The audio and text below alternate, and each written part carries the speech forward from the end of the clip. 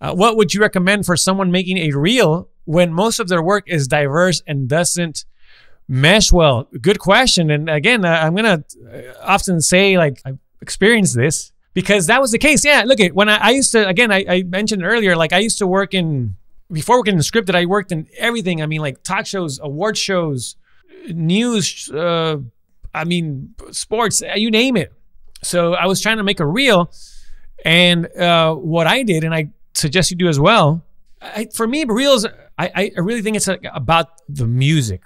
I'm going to say it's a big part. In this case, when you have so many different projects, for example, I try to connect everything with the music, right?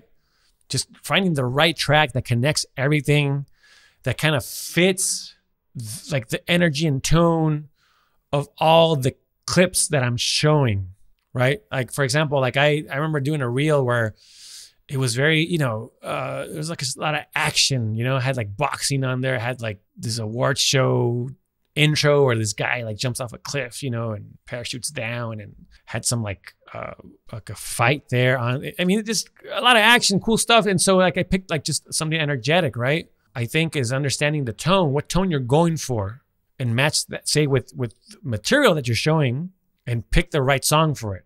So really pay attention. Like again, it's telling a story. How am I telling a story and setting the tone with my clips? And that's where you have to start getting creative, and then finding that just the right music. Also at times, and also, say maybe switching up the music, doing really good music transitions. I mean, that shows a lot about you editing music, right? So maybe also speeding things up, then slowing things down, and getting creative with that, but with the music and sound effects. Really also, what?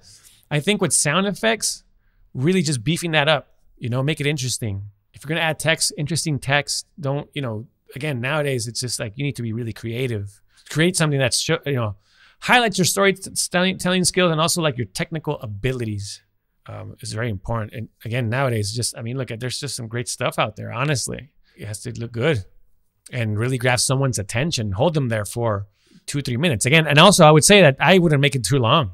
That's the thing. It's like when people tell me I did 5-minute, 7-minute reels, I'm like, oh, that's like a feature-length film. 2 minutes and 3 at the max, 3 max. And that even, that seems like a lot. Like back in the day, what I would show people clips, sometimes I would just, or material, I would also send individual clips to people, like in an email, and say, watch this, watch this, watch this, these clips directly to specifically what I want them to watch, versus say like, here's my YouTube channel, or here's my website. No, like send direct links. That's also what I'll say about that.